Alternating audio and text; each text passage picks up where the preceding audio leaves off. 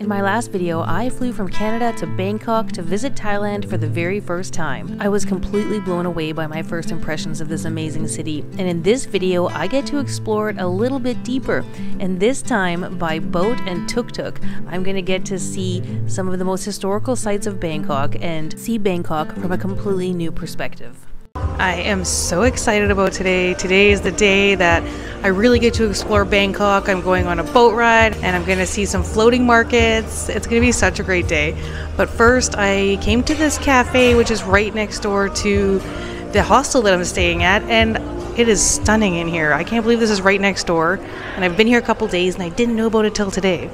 But I'm very happy I found it now, so I'm having a quick coffee before I get my adventures on the way. This coffee was so creamy and delicious. I swear, one of the best coffees in my whole life.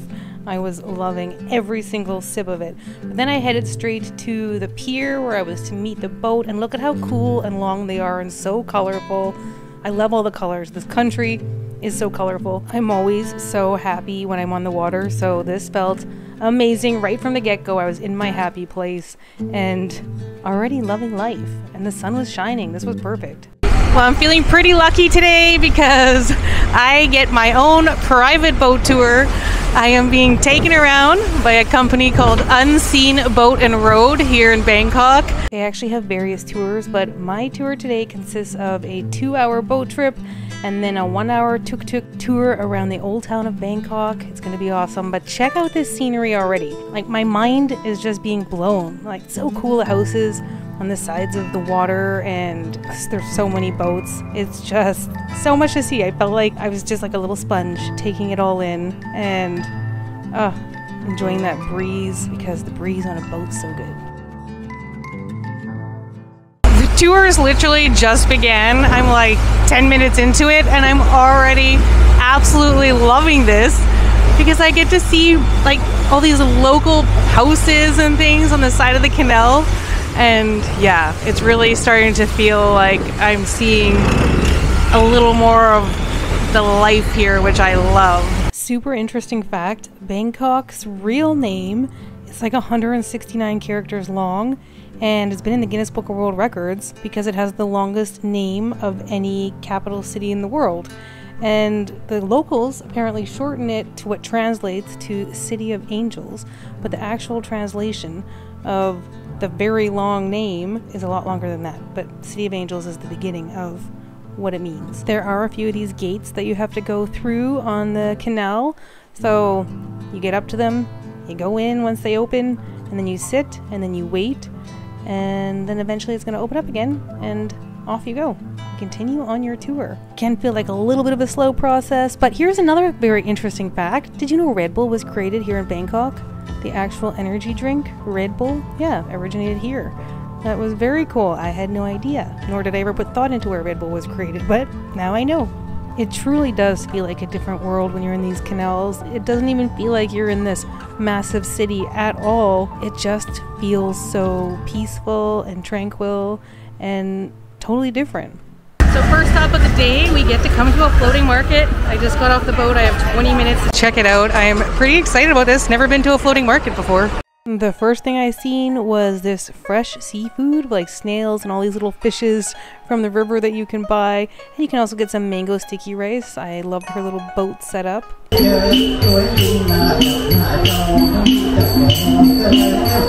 This particular market is only open on the weekends, so Saturday and Sunday from, I believe, like 7:30 in the morning till 6 p.m. at night. They say to come earlier because it can get quite busy. As you can see, there's tons of people enjoying it, and make sure you bring cash because that's what you're going to have to use to pay here. They only accept cash, and make sure you bring some smaller notes because not everyone has change. This is so cool, guys. I'm loving it. You can get a little bit of everything here, and it's so lively.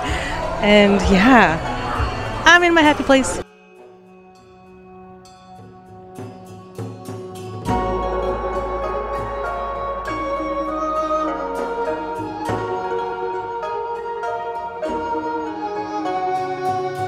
The soap smells amazing, so I also needed soap, so I got jasmine.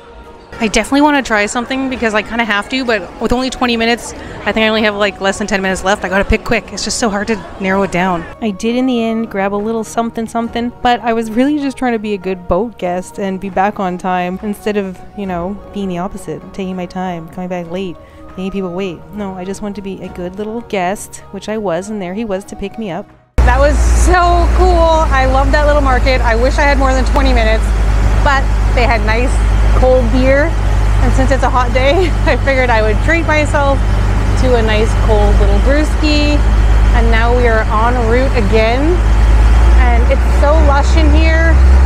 I just imagine having a house on this little canal, and some of their little yards look so cute. Yeah, this is such an amazing experience.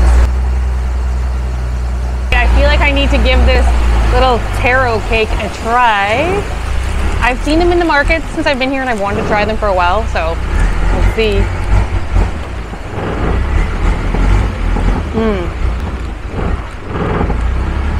Wow, that is so good. It's like soft and flaky pastry around it, and the inside.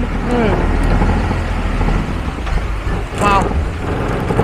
It's not like super flavorful, but it's like a nice soft flavor, and I just love the texture. The texture is next level.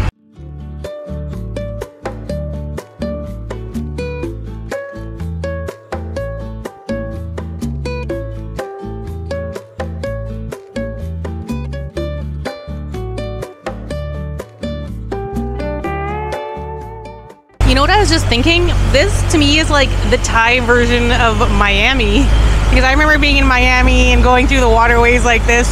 Obviously totally different landscape and buildings, but it very much kind of brings me back. I have definitely seen some pretty lush houses on this boat tour, that is for sure. But you see so many cool temples, and again, the colors and everything just looks so rich. Yeah, it's just so cool, and so much history. And then we came to this area where there's tons of like little restaurants and things on the edges, and I kind of wanted to get off and go explore them, but not today. I'll just have to go do that another time, but they do look really inviting, and looks like people were really enjoying themselves. I was having a little bit of FOMO, a fear of missing out. And then we came along to this little floating shop, which was so cool. There were so many amazing things. You can buy any sort of souvenir you need, and yeah, you can also get fresh coconuts.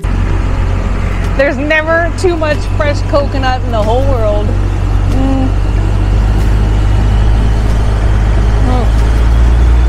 That is so good. I can't get over how sweet the coconuts are in this country. Like, I've never had a sweeter coconut in my life before I came to Thailand, and I've had some good coconuts around the world, but these ones are top notch.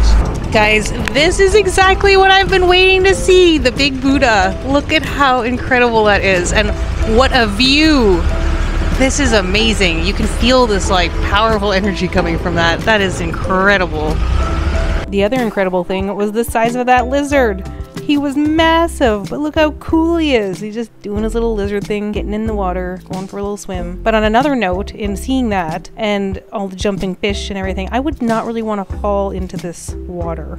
That would not be ideal. One last gate, and then we were en route straight back to the pier where the journey began. Well, the boat ride portion of my tour is now complete, and that was epic. I think the only thing that takes a little while is going through those canals waiting for the gates to open, but what an incredible boat tour. I loved every second of that. I didn't even know what to expect, so I went in with no expectations, and it ended up being even better than I could have imagined. So now I'm on the Tuktuk portion of the tour. So far, what an amazing day. The Tuktuk tour is actually taking us around the old town of Bangkok. There's another name for it. I'll put it on the screen because I have a very hard time pronouncing it. But it takes you to 5 of the most prominent and important buildings and sites in the old town of the city. I am totally amazed at how beautiful these buildings are. They are so colorful and bright, and yeah, super beautiful. I'm also loving how airy and breezy this tuk-tuk is because it is hot outside. So this nice little bit of air after sitting on the boat, like cooking, is perfect. The best part about this trip to Bangkok is I actually did zero research on the city, so I didn't even know what I needed to see. I booked my plane ticket so last minute that coming here was also last minute, but wow, these spontaneous trips end up being the absolute best. And I love going in with a totally open mind because I never expected Bangkok to be this incredible, and it's just completely far surpassing anything I could have imagined. It's so cool, and I love just leaving yourself open to see what a place has to offer rather than trying to plan every little detail. Some of these places you can pay to go inside. This tour is just where you stop at each place and you can take a photo and see it, but it's kind of cool because then if you see a place you want to go back and actually go in and check it out, then you know where you want to go back to. I do have to say, this is one of the nicest tuk-tuks I've ever been in, and I've been in plenty around the world, but this one's a, very classy little tuk-tuk. Our last stop of the day was the museum, and it's actually free to go into the museum. There's so much to see inside. You can't take videos, you can take photos though. It's safe to say this is probably one of the most beautiful museums I've ever seen in my entire life. It is just absolutely breathtaking. So stunning. My mind is being blown today by all this incredible beauty and history and culture. I love it.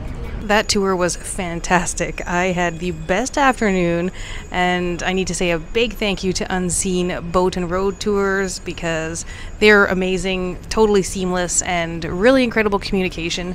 So, you know, everything just goes smoothly. You get to see the best of Bangkok, and yeah, I think that was a great way for me to really get a feel for the city and get a feel for, you know, behind the scene things.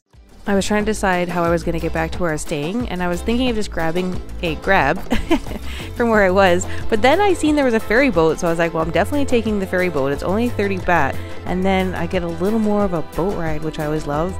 It's super convenient and really quick. It actually takes you straight back to the Icon CM, that beautiful mall that they have there. But before we get back to the mall, I just need to point out once again how beautiful this city is. It is such a beautiful city, and I mean the Icon Museum, that is a sight to see in itself when you're looking at it from the water, because it is also absolutely stunning. Of course, since I was there, I decided to go up to like the higher floors and see what's up there, and look at this amazing water fountain. For one, like, this stuff is next level amazing, and their food courts are so beautiful and full of plants and flowers and colors. Like, the rest of the country is full of colors. I just, wow, every corner you turn, there's just something else amazing waiting for you. But then right there at the top is probably the best view of Bangkok. Well, I know there's lots of different great views from all these tall buildings, but for me, since this was my first tall building view, it was the best view I've had of Bangkok so far. The next day, I went to have a coffee and a little bite to eat while I decide where my next adventures are going to be. And yeah, this noodle dish was the spiciest meal of my whole life. It did say it was spicy on the menu, but I always eat spicy food, so I didn't think anything of it. Yeah, here I am pausing because I'm choking. It kicked in after my first bite. I was like, uh-oh, and I was trying not to make a scene. I didn't want to be like choking and coughing.